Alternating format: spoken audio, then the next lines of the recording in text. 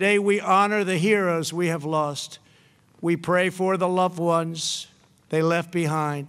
在麦克亨利堡，川普夫妇观看了军乐表演。在随后的讲话中，川普赞扬了美国军人在对抗中共病毒疫情中的出色表现。In recent months, our nation and the world have been engaged in a new form of battle against an invisible enemy. Once more, the men and women of the United States military have answered the call to duty and raced into danger. Tens of thousands of service members and National Guardsmen are on the front lines of our war against this terrible virus. 川普表示，早在建国之初，美国的勇士们就已表明，美国人会主宰自己的命运，任何困难、挑战和威胁都无法战胜美国人民的坚定决心。